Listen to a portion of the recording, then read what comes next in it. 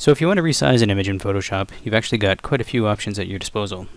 First of all, you want to make sure the image that you want to resize is selected in the Layers panel here,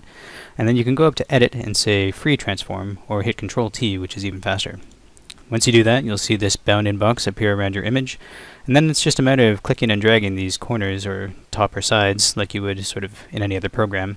If you hold Shift, you can constrain your width and height, and if that's not enough, you've even got this little bent arrow here, which if you click and drag will allow you to twirl your image around, or rotate it, I guess.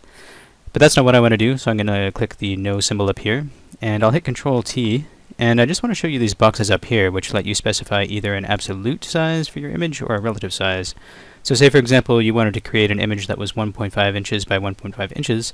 All you need to do is type in 1.5 in for inches, and then 1.5 in for inches, and then hit Enter on the numerical keypad a few times, and there you have it.